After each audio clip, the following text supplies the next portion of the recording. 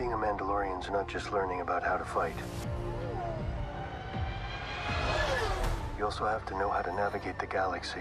As we start, we have a character who's dealing with both the ramifications of where his actions and at the end of season 2 and taking off his helmet, but also this being reunited with Grogu.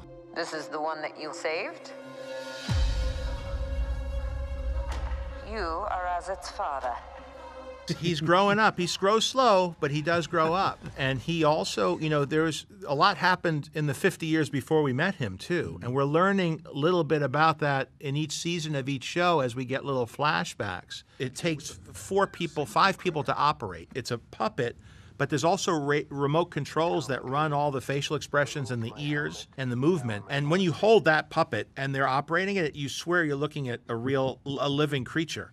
But at home, I have early prototypes that Legacy made of the paint and the skin. So it's a sculpted one I have in my house. I also buy a lot of the stuff because there's stuff that comes out I don't even know.